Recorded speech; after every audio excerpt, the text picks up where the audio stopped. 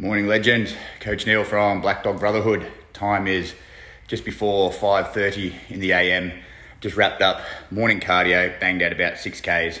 Absolutely fucking drenched right now, and it's time to worship at the Iron Church. I recently had somebody ask me, how do I get myself up so early every morning? How do I get up at 4:30 every morning and force myself to train for, hour and a half, sometimes 2 hours every single morning? And one of the things that most people don't realize is that there is a huge difference between wants and needs. I hear so many people on coaching calls, I want to lose weight. I want to put on more muscle. I want to feel better. I don't want to be depressed anymore. The problem is, when you want something, you very rarely fucking actually go out and get it. It's about needs. It's about needing something. And it's about needing it so bad that nothing else in your life matters.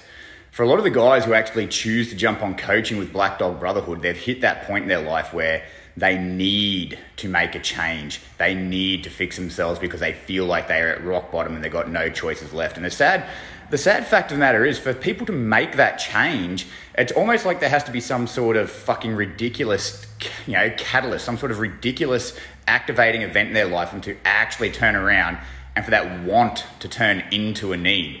They wait until something happens that's so fucking bad that they have no choice but to start seeking out change. They wait till the doctor tells them, you're going to fucking have a heart attack if you don't start training. You're going to fucking die if you don't start eating properly. They wait until they're in that place where they feel like if they don't make a change, they're actually going to fucking kill themselves. And it's fucking ridiculous because you can make the change at any time. You just have to need it more than you want it. You have to need it like oxygen. You have to need it like air. For me, I've been on both sides of the coin, and I know that for myself, those mornings that I choose to skip a workout and have a sleep in, it fucks with the rest of my day and it fucks with my head. For me, I need to train. For me, getting up at 4:30 and training for an hour and a half, that's not the issue. The issue for me is when I don't do it and how I feel when I don't do it. Same thing when I fucking, when I have a cheat on my diet. I did just the other night, actually. I fucking had a bit of a cheat on my diet, had some dinner with the missus that was fucking way outside of the scope of what I'd normally eat, and my night was fucked. I could barely sleep, my guts was hurting.